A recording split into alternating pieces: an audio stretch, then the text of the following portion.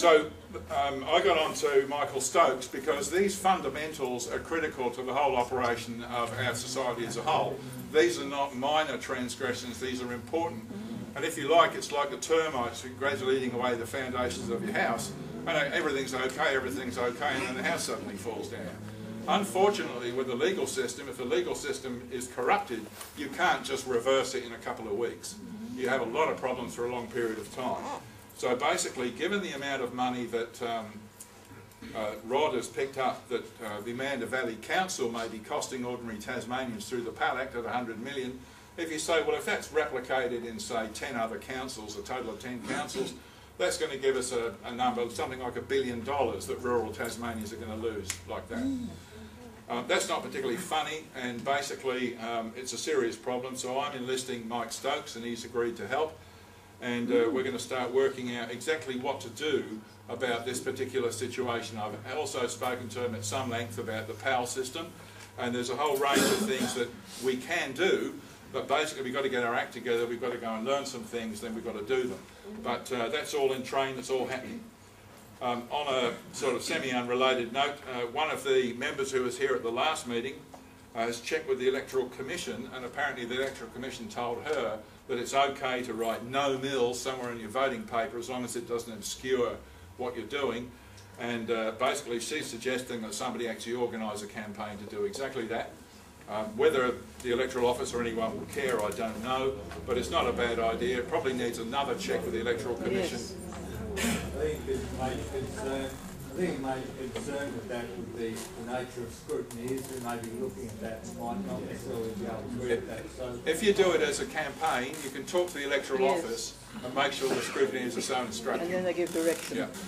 not necessarily the scrutineers for those against the No, I'm just saying that's the theory. Might be some loggers counting them and they won't... Yeah. There's a lot of theory. One of the theories is that the political system is somehow acting in our interests, for example, so we can't rely on those theories. We can't rely on those theories. And then John Izzard, who you probably all know, he's been along here a few times, he's progressing well with the DVD that shows the threat to our food industry from plantation estates. So basically the trouble is the plantation estates gradually creeping over our food producing areas, and we're also losing a lot of jobs and a lot of money as those things disappear. Now the last thing we're going to try and do, I'm working with Bob now, we're going to try to put together a presentation to describe all of this to those who wish to come.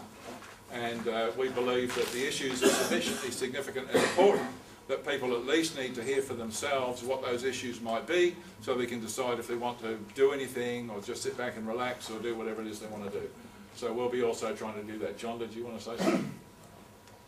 I absolutely applaud what you're doing. Right? Another major consequence of all this is that our media, newspapers, magazines, television, will not report on this issue. That's correct. So the wider Tasmanian population either don't know or will never know about it. That's correct. The media isn't reporting. The media is deeply compromised. We've got a duopoly. We have some ways around some of these things, but again, I can't share those with you because of the loggers in the room. But basically, we believe there are ways forward. None of it's as good as actually having the media doing what it should be doing. $1 billion lost to rural Tasmanians, you know. Politicians betray own electorate, that kind of thing. We're not seeing that in the headlines, and we're not going to see that for a while, but we can do that. So there's quite a number of things we can do. So basically, we're taking that on. Think about coming along to this larger presentation, inviting other people. Are there any questions? Yeah, can I ask one? You just mentioned that when the judgment was made about the Meander Council and what was going on there, and about the power, that the judge was possibly had investments in the timber industry. Have we got any proof of this? Because and how concrete is that information? I understand, I'm only giving this as hearsay, Peter, but as I understand it wasn't on PAL, it was on the cast logging. And as I understand it, the judge at the recent appeal admitted that this person had a pecuniary interest and would make money from it, and then dismissed that as a... Kelly, of course, yeah. I don't know, but he dismissed it as, said it's not a problem. So, Kelly, yeah. So basically, some very serious issues. Anything else?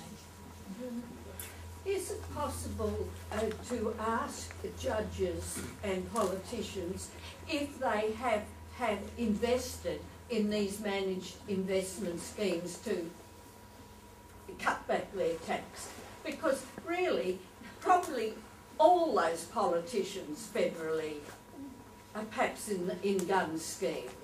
Yeah, there's several serious problems. Is there some way of We can ask them. ferreting them out, forcing them to... We can ask them, but at the moment we don't know how to make them answer. The purpose of getting together with these legal people is to try to work out what to do about these fundamentals. We've got the principles of natural justice. There's two here. The right to a fair hearing and the rule against bias. Now both of those have been set aside by Philip Ruddock in the matter of David Hicks, so, or in the matter of Hanif. So basically our governments are saying, yeah, we're interested in the rule of law, and then dumping it in actual fact. So there's very serious issues. Now the easiest way to get rid of Ruddock is to vote him out of office, but these problems will still be there. So there is a similar problem when it comes to disclosure of an interest. So we can't force disclosure of an interest from a lot of these people. We actually asked the Launceston Council, do you have shares in guns? And they all sat there going, well, we haven't got to answer this, and no, and all the rest of it. They may indeed not have shares in guns. Perhaps their wife has a share in guns, or their trust has shares in guns.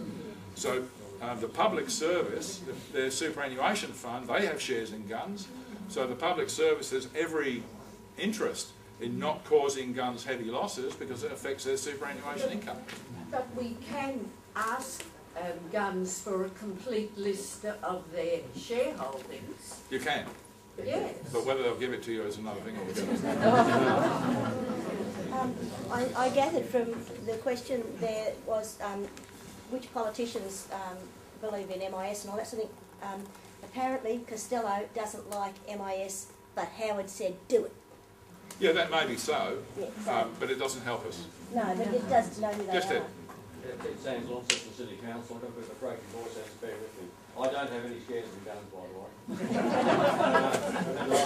And Frank Knott's also here from the... I have no shares in guns. But I admit it, that's